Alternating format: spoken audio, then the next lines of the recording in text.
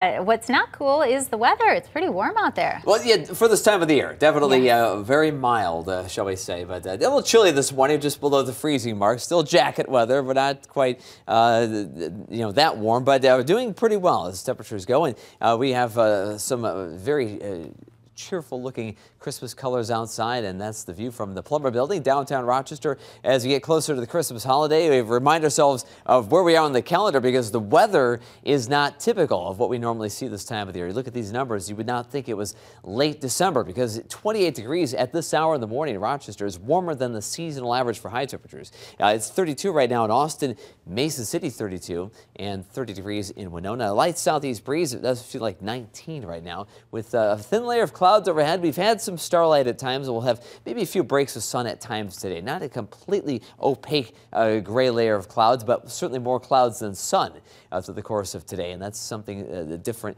versus what we've had the past few days. But despite all that, things are going to be warmer. More of those clouds are coming in from the southwest. Is all that happening? Still a warm trend carries us into the holiday weekend, though it will certainly become progressively more unsettled.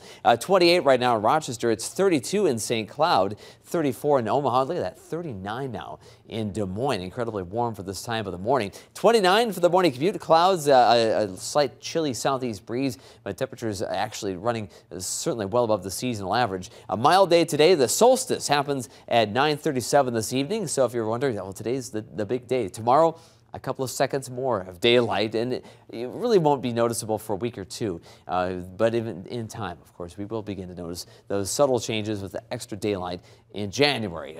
For Friday, a little bit of hit or miss rain showers. Another mild day. In fact, about 5 or 6 degrees warmer than today.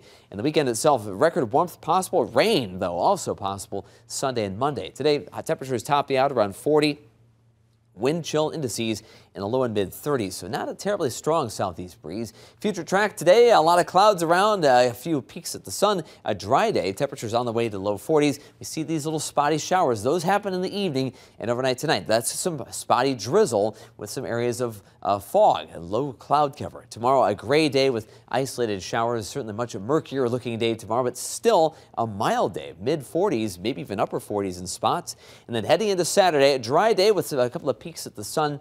A lot of clouds around those still, with that south breeze pulling the warmth and temperatures flirting with the 50s. And of course, with that happening, you can definitely expect a non-white Christmas. We have 0% chance of that. We kind of knew that all along, but now we can definitely confirm that there is no snow in our future. Instead, it's rain. Looking at sparse showers tomorrow.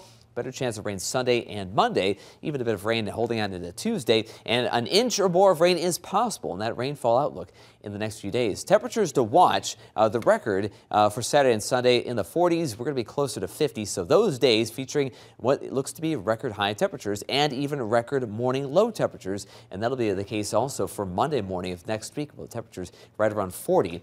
Temperature tracker well above average, as you can see there. Something in the 20s would be typical. Santa looks confused, but he's cheery still. The jolly old elf will put up with just about anything, I think. But 50 on Christmas Eve, and we'll still be in the 40s Christmas Eve night when he's passing through. 40 today, mostly cloudy, southeast winds 10 to 15 miles per hour.